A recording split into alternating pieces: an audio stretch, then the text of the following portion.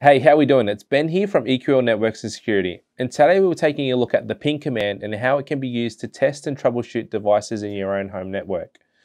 So if you're new to this channel and like what you see here, be sure to hit that subscribe button and follow us on our socials to stay up to date with the latest network tips, news and reviews designed to save you time. At EQL, we're always here to help and support your business. So now let's get right into this. The ping command is a command line utility built into your operating system. It operates by sending echo requests and echo reply messages via the ICMP, or Internet Control Message Protocol. So what does this all basically mean? Basically, your PC sends a message out to the device and waits back to hear from that device that the message has been received. This is a useful way to troubleshoot devices on the network if for whatever reason they are not functioning properly. For example, you may have a CCTV camera on your network that isn't working or connecting. Using the ping command, we can do a ping test to help determine whether the issue is associated with your local area network or if there's some other problems causing the camera to not function properly. So what could be wrong with that camera? I guess the camera may not be receiving enough power for one. I guess cables are not connected properly or aren't terminated properly. The camera could be incorrectly addressed or not on the right IP address range, and the camera just might be faulty. So a ping test essentially allows us to isolate, the potential issues causing problems to devices on the network. To use the ping command, you must first open command prompt. Now, you need to ensure that the computer you're on is on the same subnet range as the device you're having issues with. For example, having your computer on an IP address of 10.0.0.100 with a subnet of 255.255.255.0, then your camera should also be on that same range of, for example, 10.0.0.150 and a subnet of 255.255.255.0, for example. If you don't know how to get your computer onto the right IP address range, we'll do another video showing you just exactly how you do that. So if the camera wasn't on a different, if the camera was in a different subnet range, you won't be able to ping that camera. So once you've established that you're on the right range, open your Start menu for a Windows device, type CMD, and the command prompt program should appear. And if you're on a Mac, you simply search for Terminal. So once you're there, click on it, hit Enter to open it, and then once open, type in ping followed by a space and the IP address of the device on your network. Then press Enter.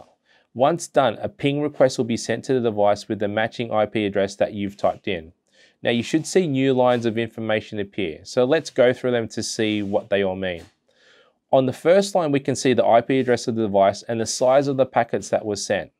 Packets are simply units of data used to communicate between different network devices. The following four lines show a reply from each of the individual four packets, along with the time it took for the response to be achieved or received. Ideally, you're looking for a time of like 1 to 2 milliseconds. If you start seeing this time increase to greater than 500 milliseconds, you probably find the network is congested, meaning you'll get a laggy picture or drop frames. Now, TTTL at the end of the line stands for time to live. This refers to the amount of time that passes before the packet is discarded. And then towards the bottom of the results is basically a summary of the packets that were sent, received, or lost during the transmission. The summary also depicts the minimum and maximum and average response times. Another thing is, if you want to continuously monitor that device, add a -T to the end. This will continually ping the device until you cancel it. Overall, in this case, it basically shows the result of this device. It's working flawlessly on our network. So a device that isn't performing very well may have packet loss during transmission or may not even have packets transfer at all. An example to simulate a poor connection is if we disconnect the cable, you'll start to see packets loss, meaning there is no communication between the computer and device. Plug it back in and you'll see the connection re-establish. As initially stated earlier, we can use this information to help diagnose the problem that is occurring. If you don't get any reply back from the ping, it's a process of elimination. So let's see how this can be used. If you basically have a camera and the computer on the same range, then you can start looking at, say, if the camera is powered. Most cameras are PoE, so it could lead to either a faulty termination or possibly the cable.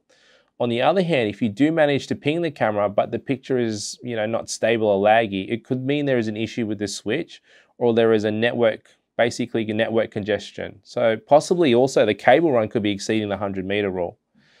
Overall, it's a great basic free tool that can help you diagnose problems and give you a place to start looking.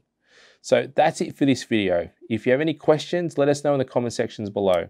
If you haven't already, be sure to hit that subscribe button and follow us on our socials to stay up to date with the latest network tips, news and reviews designed to save you time. At EQL, we're always here to help and support your business.